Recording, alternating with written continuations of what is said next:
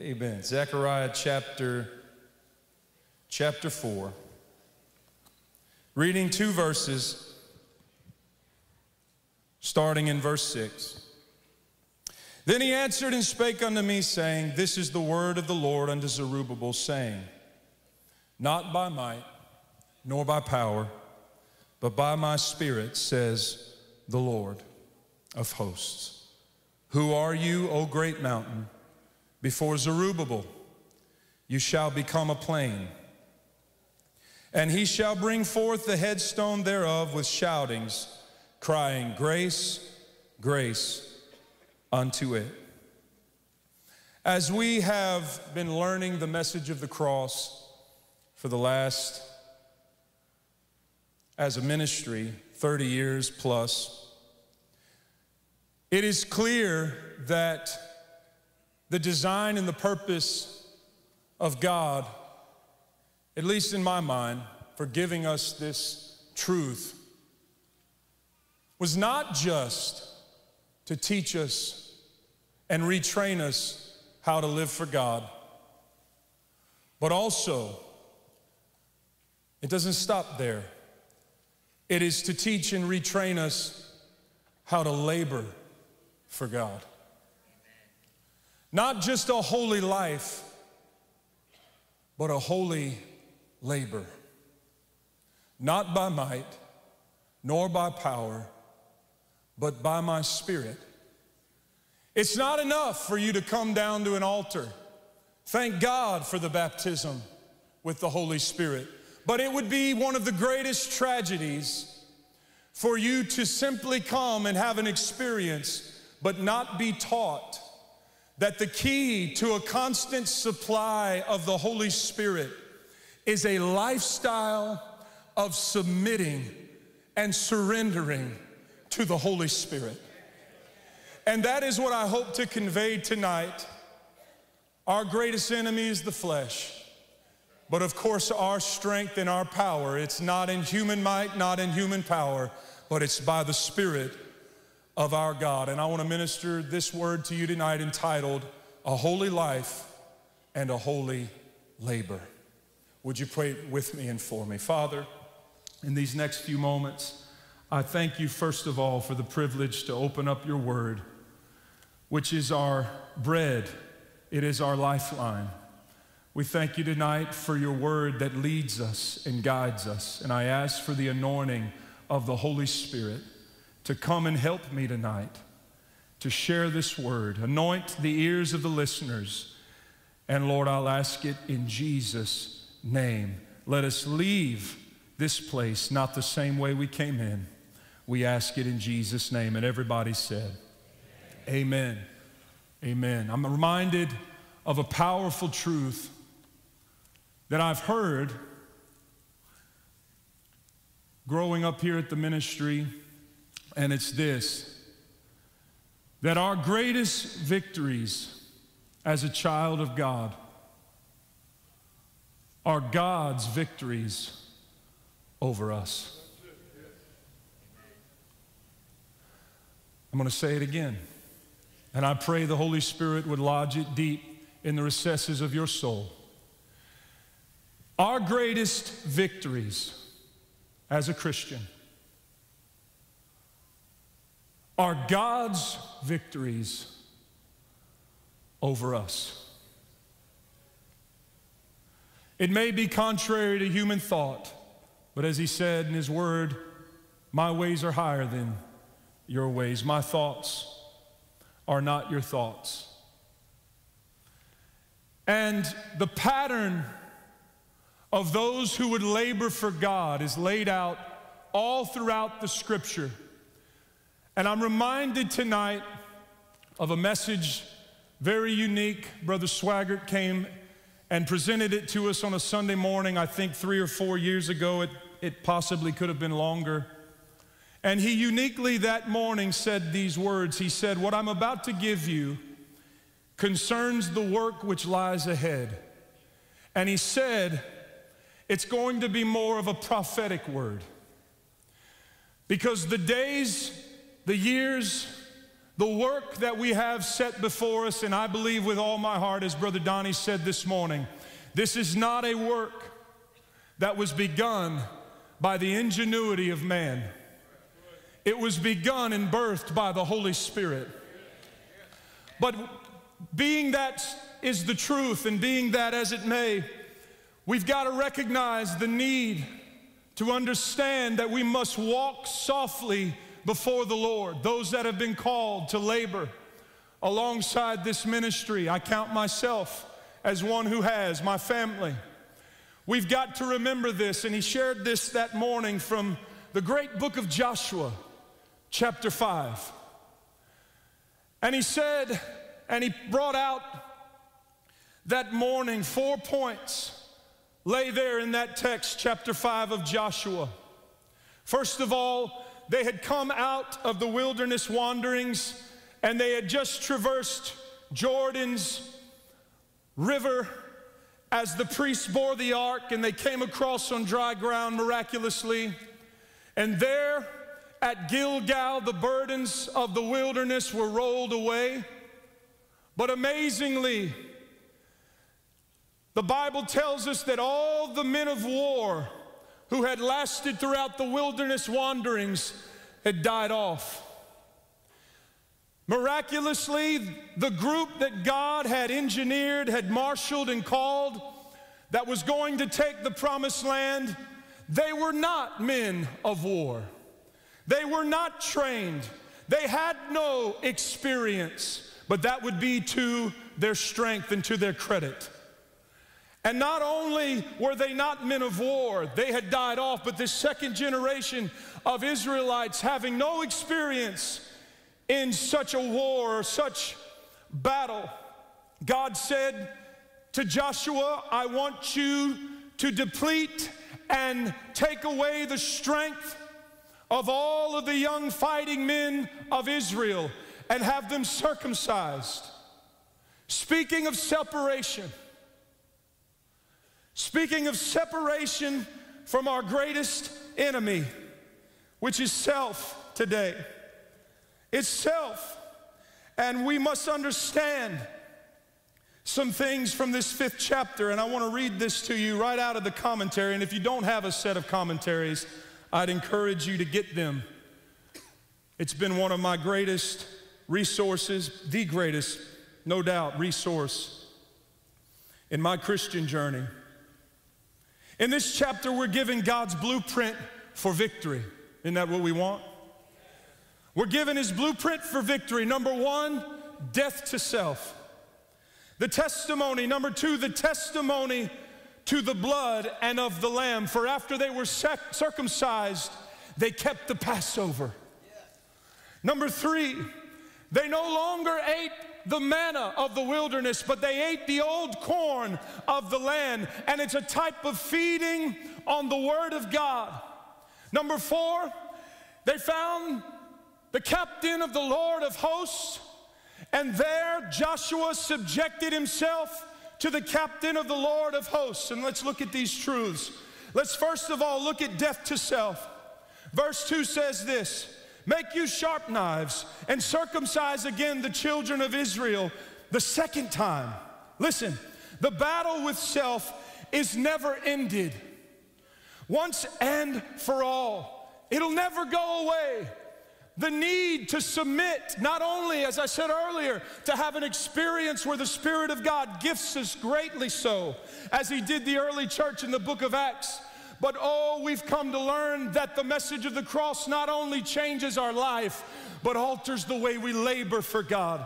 And we must understand that it cannot be any strength of man, no military prowess, no ability to marshal forces or to cultivate a group or a committee. And it's not based on a personality or some type of prowess in the individual, but it's as Zechariah said, it's not by might nor by power, but by my Spirit. Not only do we need that Spirit of God to come into our lives initially, but we must submit to the captain of the Lord of hosts, understanding that the promised land, yes, was promised by God. But as we walk into that land, every place knowing the sole of our feet shall tread, He's already given it to us. But it's not automatic that you and I will rely on the strength and power of God. Why do you think that the power of the Spirit came upon Zechariah to issue this word to Israel? The word of God reminds us that the work of the temple had halted for some years. And in order for the work to be accomplished, they had to rely not only on that initial filling, but on a constant filling of the Holy Spirit, again, which only comes through a denial of self. Denial of self. They were circumcised the second time. Again, a constant conflict. There's never a time that the ending of war will take place on this side of eternity. That battle between the flesh and the spirit, between carnal Christianity and spiritual Christianity, is ongoing. Can I get an amen? And death to the self, to self rather, is illustrated in circumcision. Most of the time when we think of separation, we're thinking of separation from the world. And it certainly does include that. The world is an enemy. However, our biggest enemy, of which circumcision is a type, is self. What type of self are we speaking of? Now listen, strangely enough, the self part of man that must be separated by the Spirit of God is that which we would call good.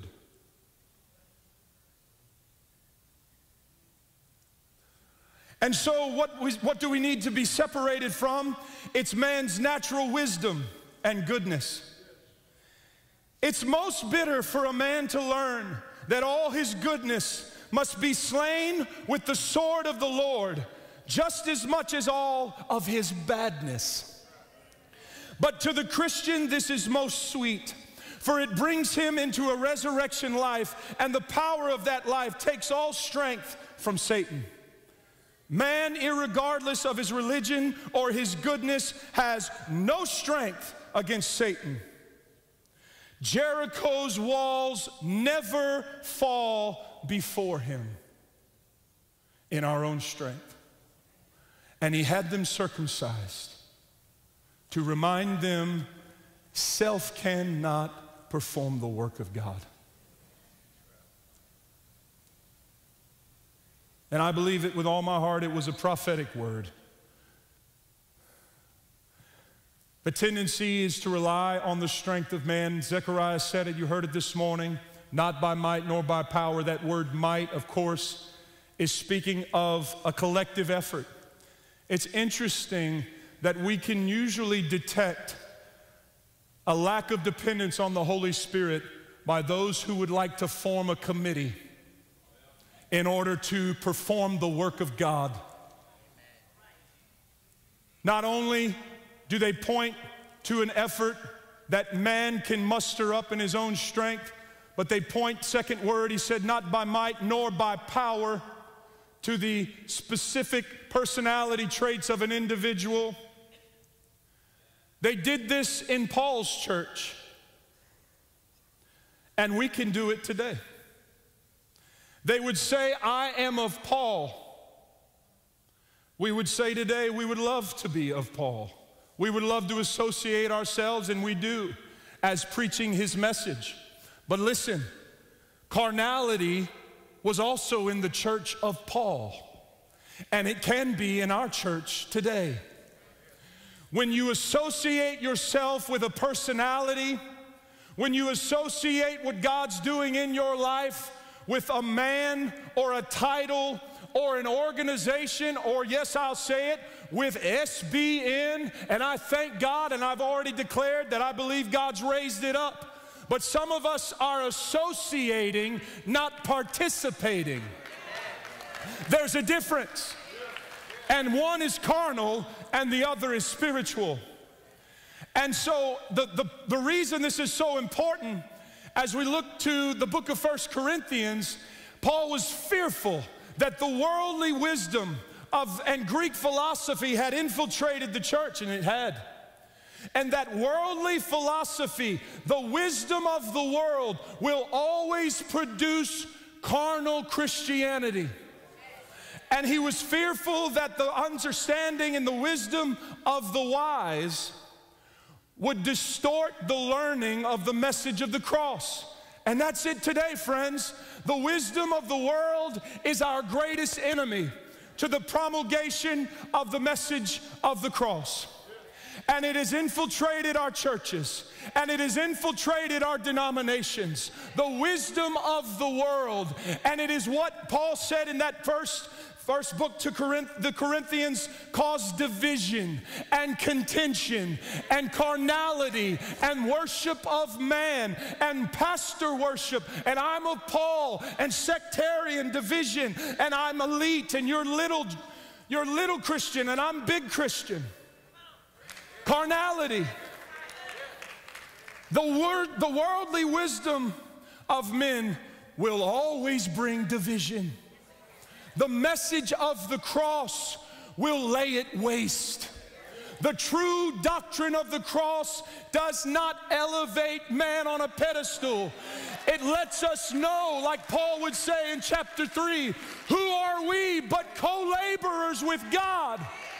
Some water, some plant, but God gives the increase.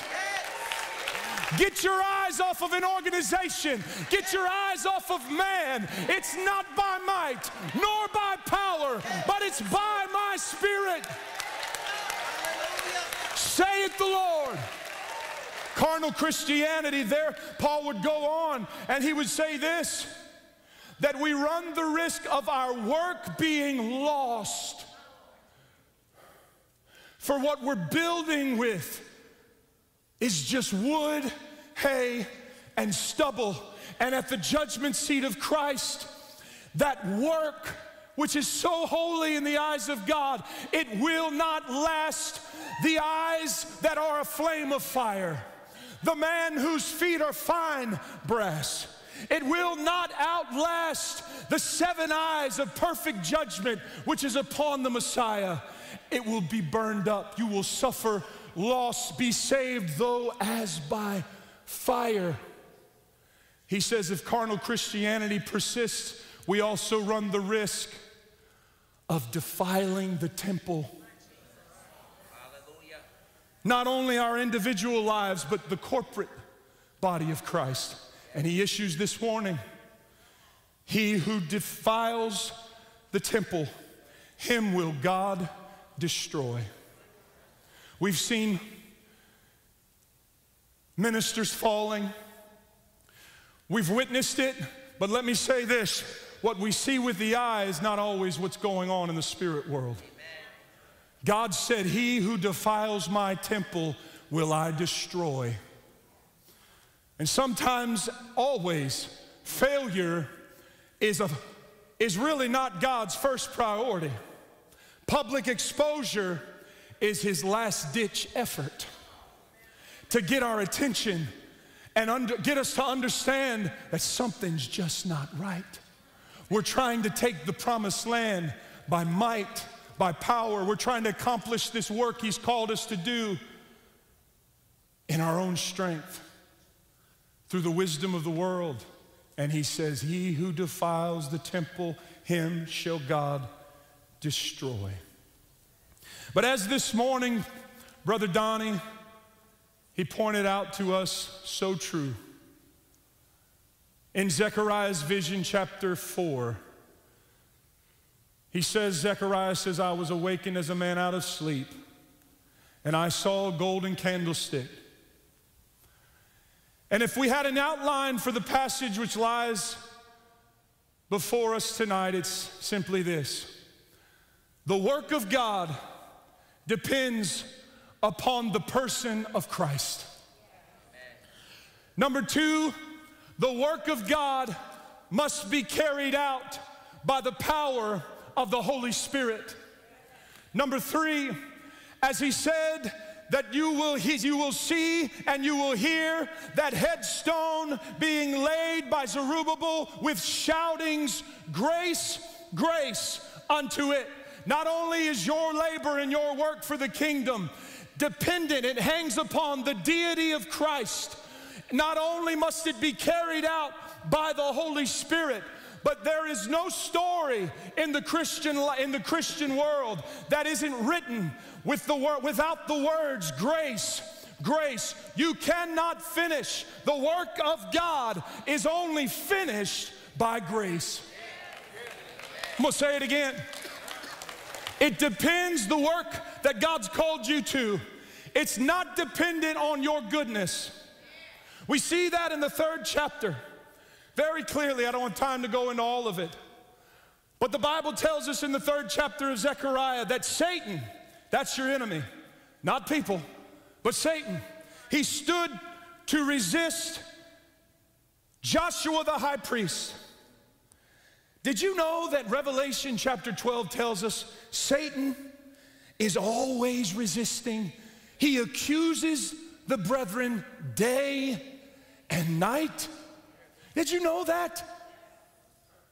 We got to be careful that, as some have said, and some Christians help him do it, standing and accusing day and night. But as Paul said,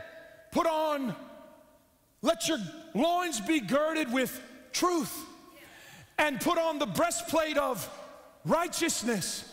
That's our greatest defense against the accusations of Satan. And tonight, some of you, your greatest enemy is doubt and unbelief, that you're not qualified to work for God because there's been some kind of failure in your life and in the past. Listen, the most qualified to work for God are those who recognize that they are unqualified.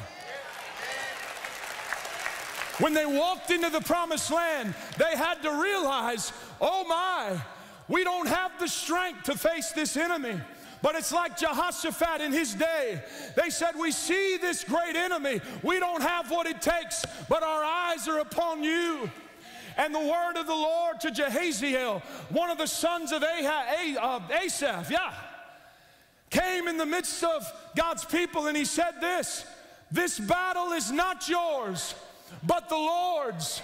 You will not need to fight in this battle.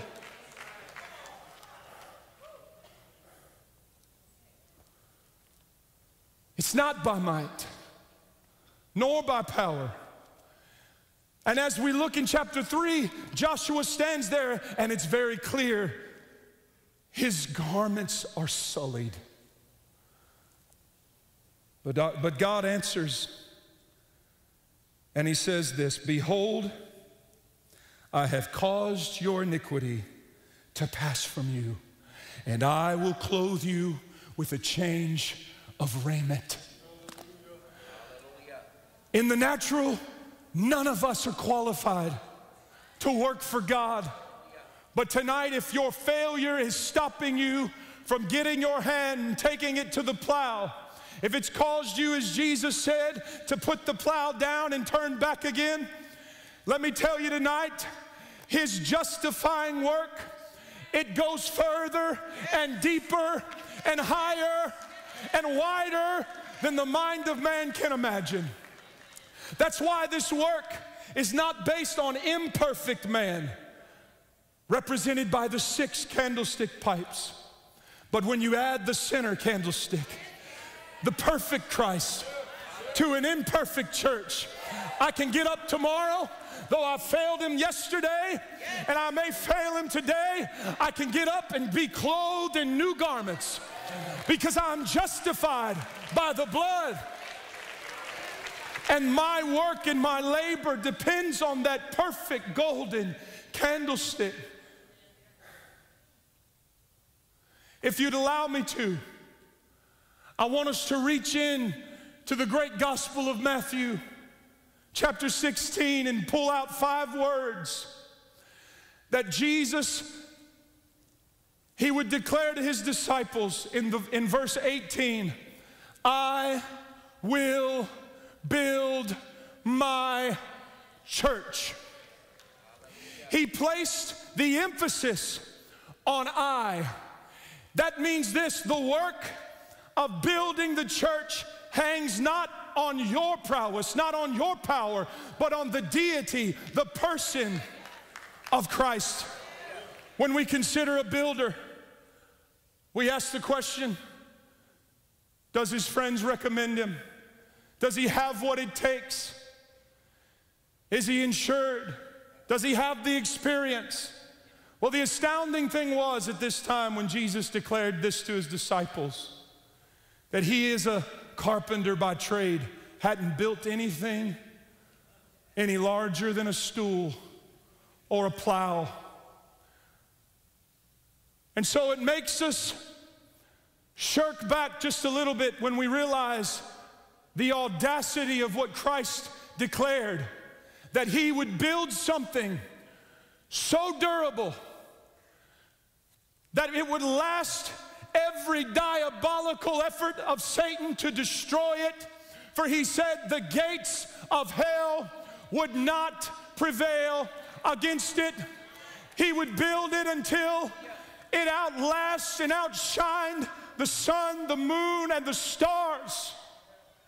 At that great day when the glory within is going to be revealed without. But does he have that experience or the credentials or the power to do what he's declared he's going to do, and he's going to finish his work?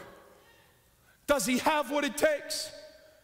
Jesus very often would associate himself personally with the words which the Father spoke to Moses at the burning bush. I am that I am. When he met the woman at the well, and he opened up her past before her sinful eyes. She said, I know when the Messiah comes, he will show us and teach us all things. He said, woman, I am. In John chapter 6, when he fed the hungry multitude, he said, I am the bread of life. In John chapter 8, when he stood before the scribes and Pharisees, he said, before Abraham was, I am. And they looked at him in astonishment and they said, what are you talking about? You're not even 50 years old. And he said, before Abraham was, I am. In John chapter 9, when he healed a boy that was born blind, he said, I am the light of the world, with emphasis on I am. In John chapter 10, he's declared, I am the door of the sheepfold. I am the good shepherd. He's the good shepherd tonight. In John chapter 12, before sorrowing Mary and Martha, he said, I am the resurrection and the life. He that believes on me shall never die. He that believes on me shall live again. In John chapter 14, the passage we all know so well, he said, I am the way, I am the truth, and I am the life. In John chapter 15, he said, I am the true vine.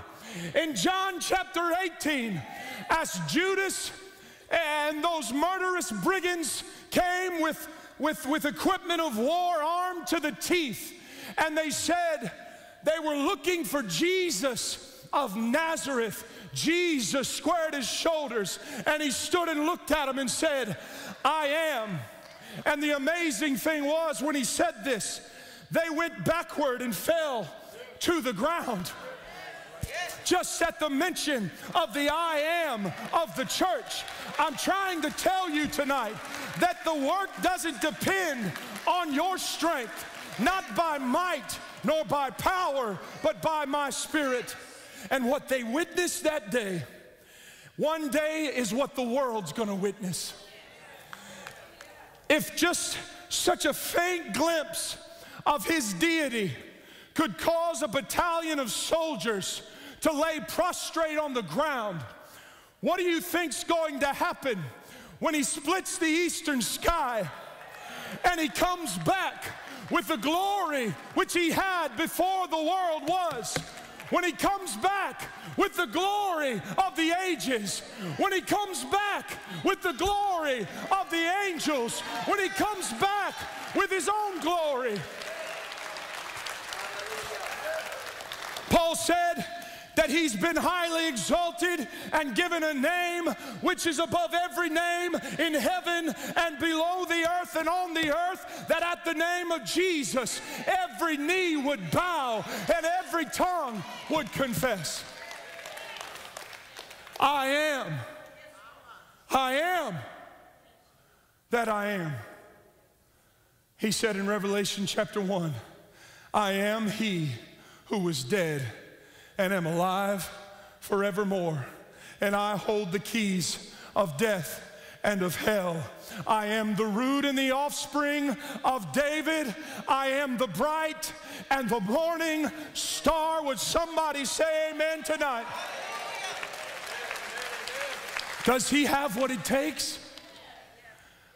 Does the work depend upon that golden candlestick and the Spirit which flows out from him?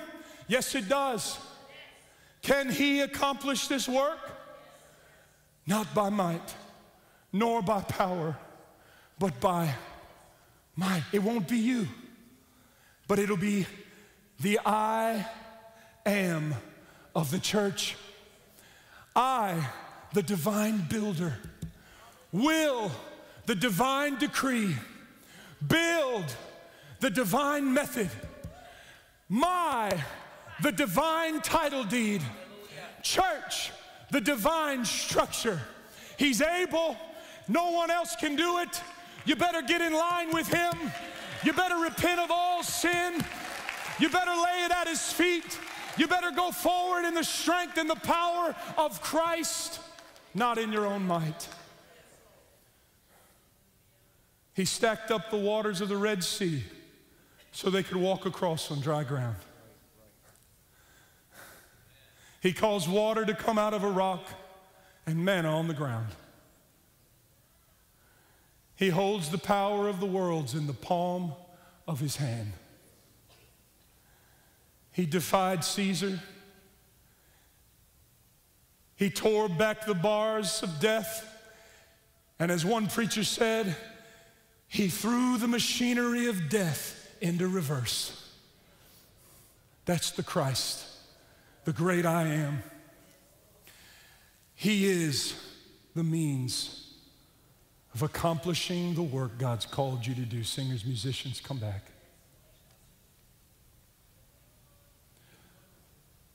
The work he's called you to do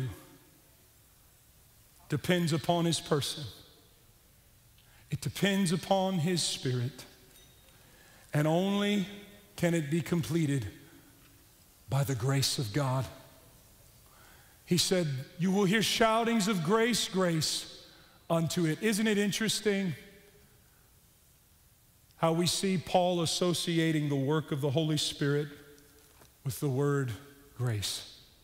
Even the gifts of the Spirit, they depend upon that one word, charis, charismata. That's because of this.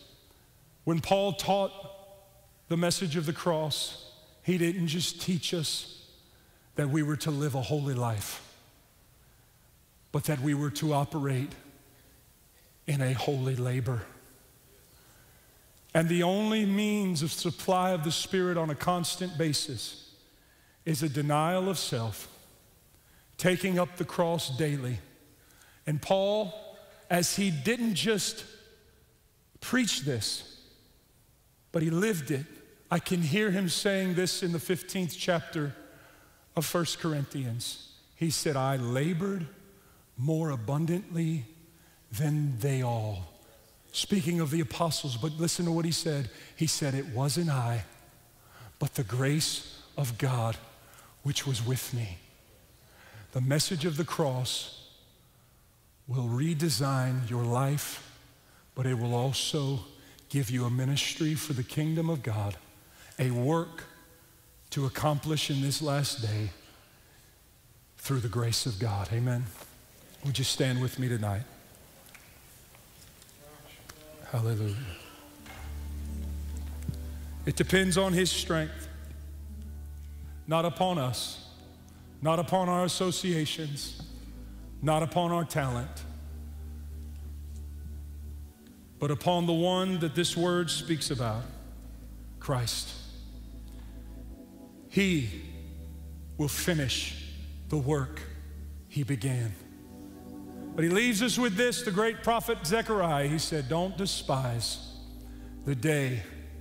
You know, this is what the flesh does. It looks at the work going on now and it says, it's not like what it used to be. But the prophet, through the Spirit of the Lord, said this: do not despise the day of small things. For what you're seeing being built right now, ask Brother Swaggart. 82 years ago, nearly, he began building the kingdom of God. The Spirit through him, of course. Ask him, Brother Swaggart, do you have any regrets? No regrets. Why? Don't despise the day of small things. What you're building and what you're a part of, it is an eternal weight of glory. You're building the temple of God. You're building the eternal house of God. Has Satan caused you to shirk back from the call? These altars are open tonight. What you need is another dose of the Holy Ghost. You need the grace that comes from the cross of Christ to imbue you, to empower you, to strengthen you one more time. It's a lifestyle, but it's the only life worth living. Would you come to these altars as they sing whatever they feel led? He'll give you His grace tonight to accomplish the work. Hallelujah. Oh, there's Nothing better. better than you. Oh, there's nothing better than you. Oh, there's nothing. Lord, nothing is better than you. There's nothing. Oh, there's nothing better than you. Oh, there's nothing better than you. Oh,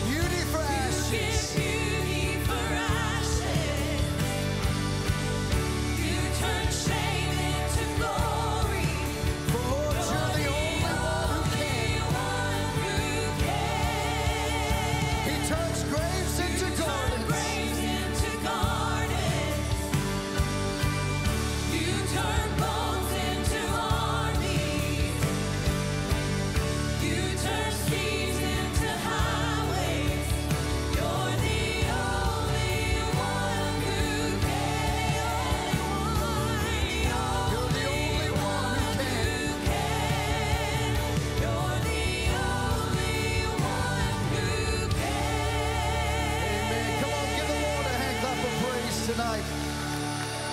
Come on, one more time. Give him a shout of praise tonight.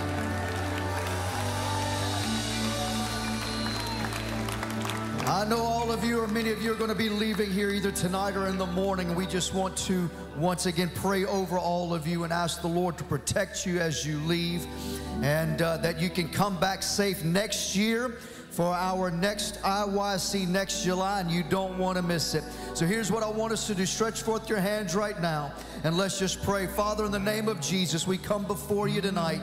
We ask your blessings upon every person who came to this conference this week.